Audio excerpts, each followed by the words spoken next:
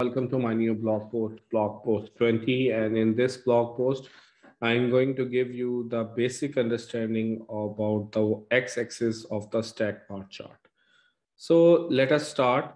As you can see that on y-axis, I have various products, and on x-axis, I have uh, unit price of these products.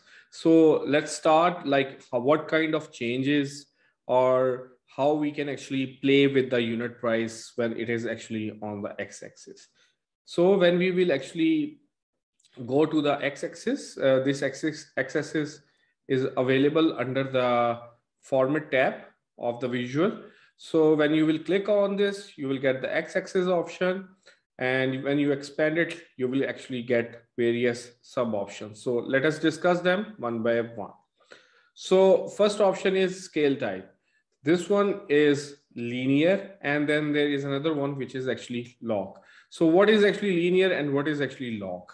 So first we will discuss about the linear. Linear means like uh, a basic price which is actually starting from the zero, and then there will be various set of unit prices for each product, right? So with respect to those unit prices, you will actually get a lengthy bar like, and on the x-axis these prices are actually linearly divided, like and it is auto calculated with respect to the maximum amount which is actually present in the visual. So right now it actually created a linear series after automatically analyzing the data on the x-axis about the unit prices, whatever that data is, and it actually has created uh, uh, seven different intervals, and each interval is basically separated with like 500 value of the $500, which is actually starting from the zero.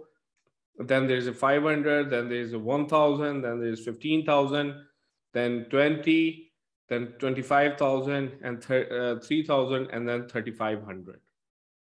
And and after that there is no other value. It means like the maximum value is either $3,500, or it is actually between the 3,000 and the $3,500. And I think this is the maximum value, which is 3 to 6, that is why you are getting the upper limit of the 3,500. So one way is to showcase your data with respect to the linear scaling. It will auto calculate the maximum and the minimum value, and then it will create the intervals, and then it will distribute those values along the x-axis. After that, then there is a scale type of the log. So when you will actually click on the log, it will give you the values with respect to the 10 raised to power. Like 10 raised to power naught is 1. So 10 raised to power naught, or the 0, means $1. Then there is 10 raised to power 1, which is equal to $10. Then the other one is $100, which is actually 10 raised to power 2. And then the series will move on and move forth. And right now, it means like the maximum value is 10 raised to power 3, which is equivalent to the $10,000. So here the values are actually distributed with respect to the logarithmic, with respect to the log values. So here distribution is present, but it is with respect to the log, and the log is not of another value. It is the log of the 10, which actually means 10 raised to power, starting from the 10 raised to power 0 till 10 raised to power n. And this, all the whole x-axis is basically created by analyzing the data that is provided to the Power BI. So you really don't need to create these intervals. That will be automatically created.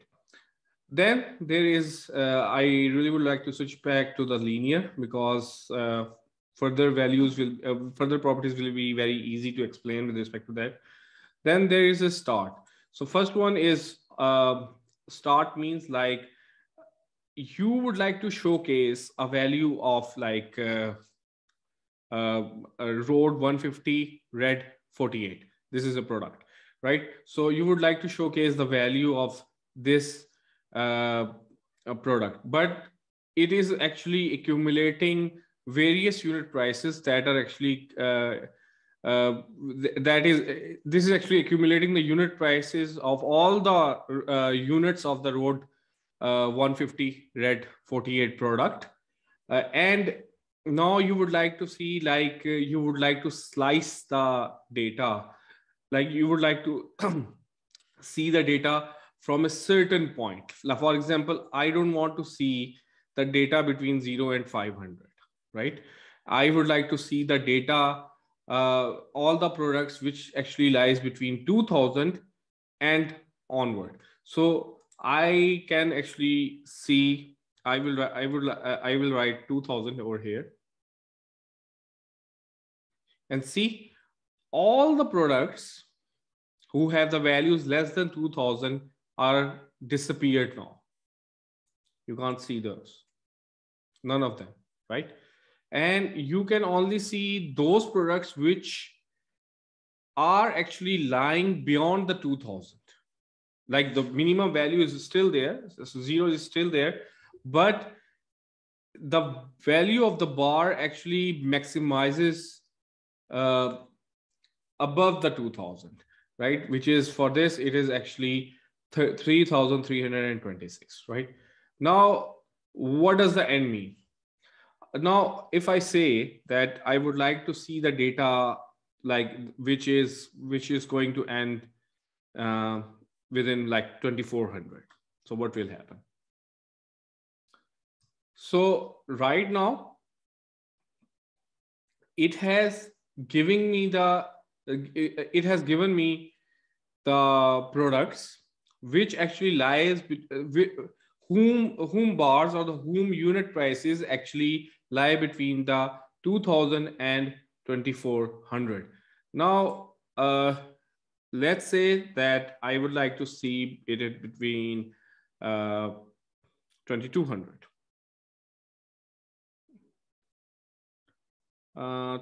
Sorry, 2150. So right now I am actually getting all these products. So let us have another example.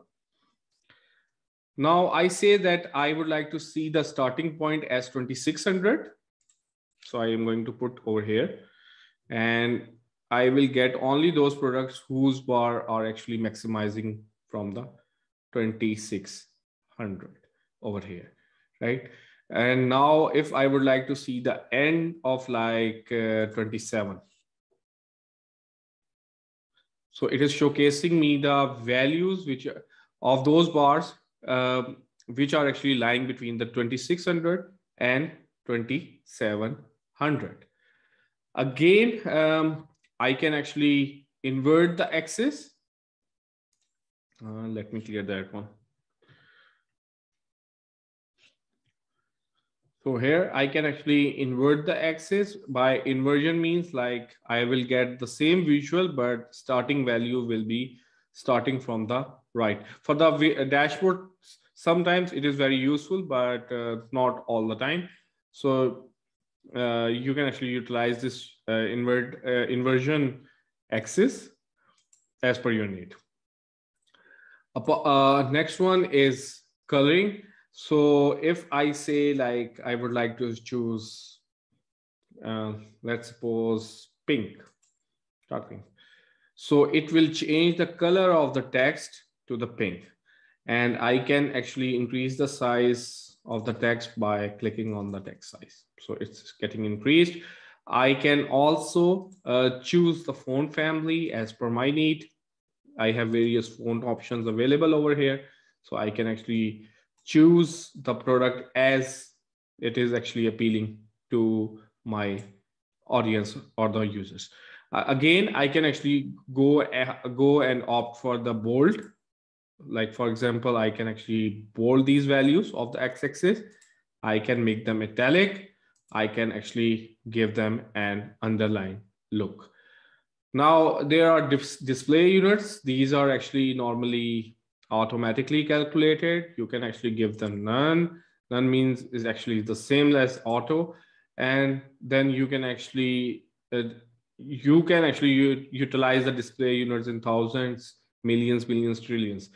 So when you will actually convert them into thousand, it means like all the values which are coming over here, they are actually automatically changed to the million, thousands, million, and it will be automatically calculated with respect to the display units. So for example, if I say trillion, so it has automatically converted the value on the of the unit price to the trillion. Right now it is showcasing 0.0000 trillion. The main value is there, but it is not showcasing you right here right now because the original value is is near to zero when we talk about in trillions. So that's why it is showcasing trillion. But the companies who have billions of revenue or even millions, they can actually showcase the trillion.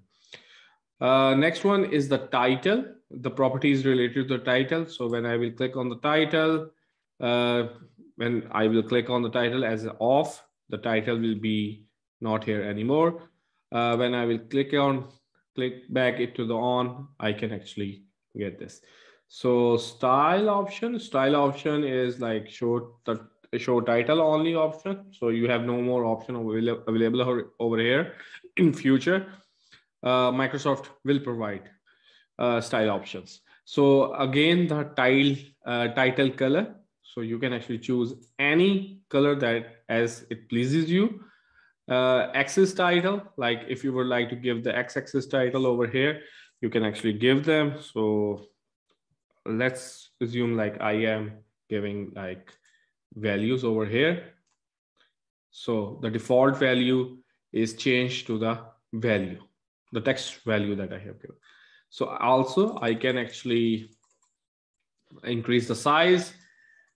Again, I would like to put it back to the unit price. So let's see if I would like unit price over here.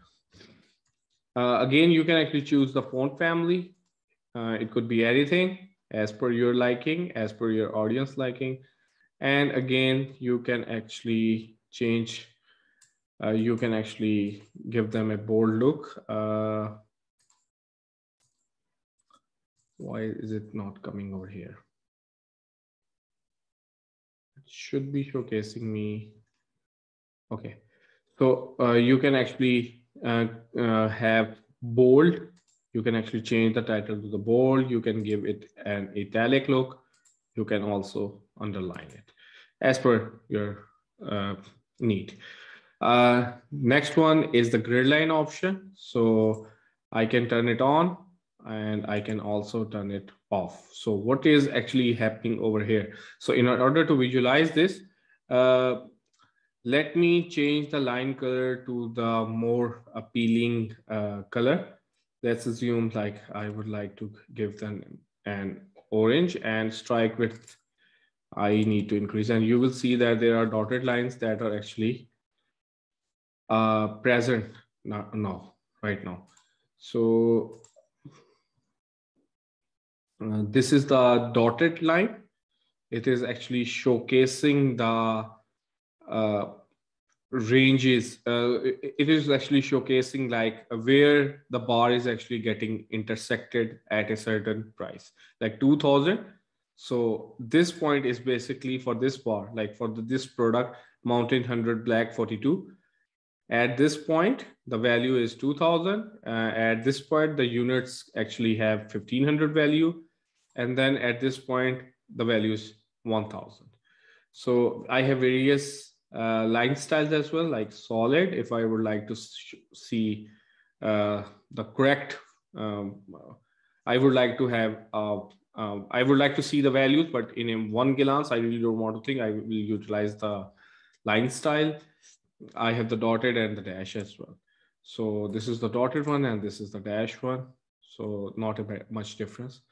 So you can actually change that. And if you don't want to put it you can actually turn your green lights off. So this is all about the understanding the x-axis properties of the stack bar chart. I hope so you have understood the concept